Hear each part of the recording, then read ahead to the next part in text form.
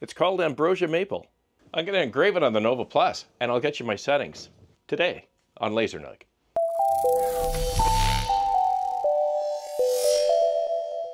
Welcome back to the channel. It's early, lazy Saturday morning for me. In fact, I should be outside raking leaves right now, but it's kind of miserable out. So I thought I'd play around with the laser. I picked up this Ambrosia Maple from KJP Hardwoods here in Ontario. This is an absolutely gorgeous, stunning piece of wood. It's got these natural colors and striations throughout the grain, which are caused, I understand, from an infestation of some type of bug into the tree. And it provides a bit of a challenge when you're trying to get your settings because the wood grain, of course, is very inconsistent. You've got darker areas and lighter areas. So when you're trying to balance your settings, you kind of have to take both into account. I've been wanting to try this out for some time, so I've got just a simple sign design for a friend. I'm going to burn it on the Nova Plus today, and I thought you might be interested in seeing the results. Let's jump into Lightburn. I'll give you my settings, and let's fire up the Nova Plus and get her done. I've just got this simple design for the sign. It's a 15 by 9. There won't be any cutting today, but let me get you my settings. For engrave on this Ambrosia Maple, we're at 750 millimeters a second, 70 and 70% power, low air, in other words, don't engage your high air, fill mode, and I'm going to be using 800 lines per inch. And so like with any natural wood or any type of material, trying to find that balance between speed and power can be a little tricky at first. That's why you probably notice I actually, although I do it rarely, I actually did a material test card on this and then tested it across different parts of the grain and adjusted. The settings are giving me a nice engrave. It's deep but not too deep. And most importantly, that combination does not char or burn the wood. It browns it or gives it a nice color. If you take a look at these two test pieces here, this one here that's much darker, this is the settings that I'm using today. That's the 800 LPI. This one here I did with the same speed and power, but I did at 400 LPI.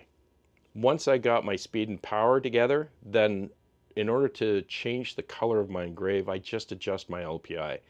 And as you can see, you get a bit of a lighter brown on that engrave. And with the 800 LPI, I'm getting a much darker brown. Generally, they're the same depth.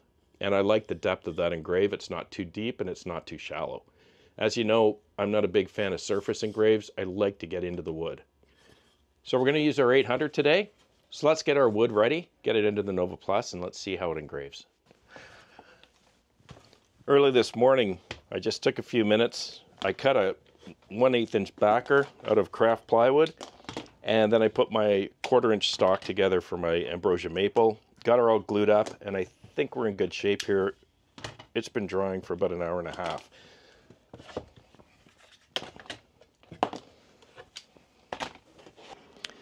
I took a little time yesterday morning, did a nice thorough cleaning through and through on the Nova Plus, did my mirrors, my alignment, the lens, did my rails, cleaned up the back, cleaned out the exhaust vents, and I think she's ready to do some work today. Just going to autofocus on this, line up my piece, and then we're ready to go.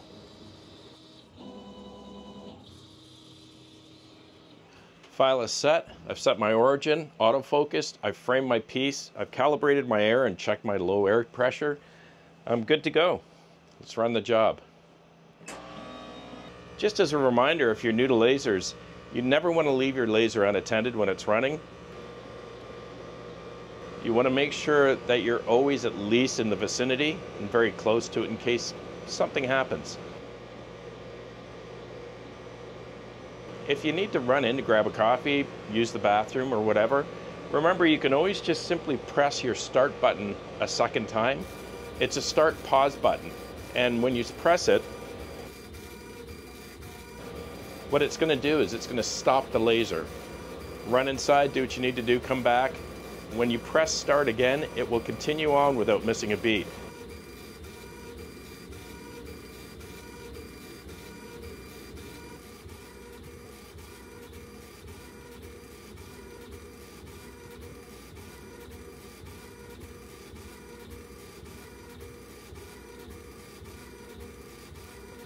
It knows exactly where it stopped, and it'll start right from that spot forward.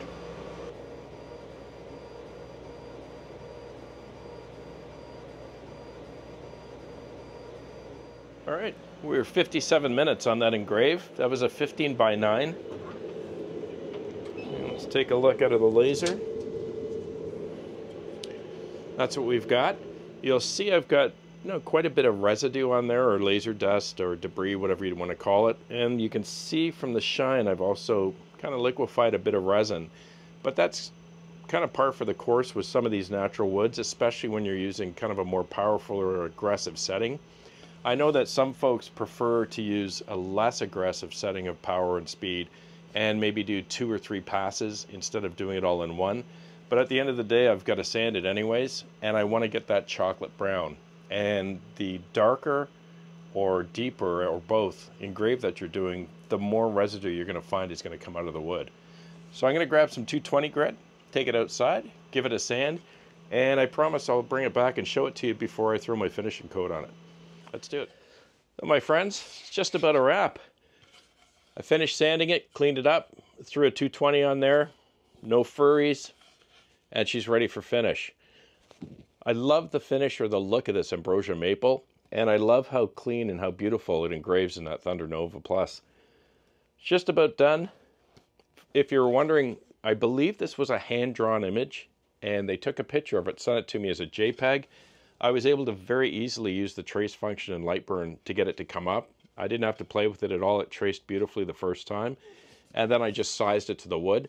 I was considering putting a border around this, but given that it's for a workshop and probably going to hang in a workshop, I thought that natural wood look would be a little more fitting than trying to clean it up like a picture or use a picture frame or any type of border. But it came out nice.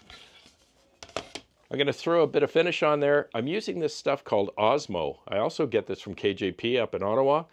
I've only used it a couple of times. I'm kind of new to it, but it's a wax finish. Goes on as a liquid. But the beautiful thing about it is it goes on clear. It does not discolor your wood, especially if you're using any type of exotic woods or this Ambrosia maple or any type of wood product. It's not going to yellow it or discolor it. It goes on clear, just as clear as the wood looks right now. Thanks so much for sticking around. I hope you enjoyed it today.